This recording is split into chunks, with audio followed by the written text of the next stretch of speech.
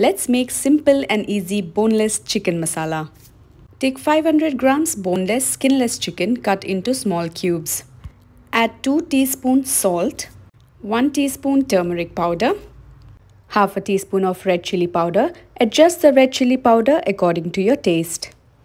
1 tablespoon coriander powder, 2 big minced onions, 1 big finely chopped tomato to the bowl and mix well using your clean hands. Heat 3 tablespoons of ghee in a large pan. Add 1 teaspoon cumin seeds, 1 teaspoon mustard seeds. Add the marinated chicken pieces to the pan. Mix and cook for 8 to 10 minutes.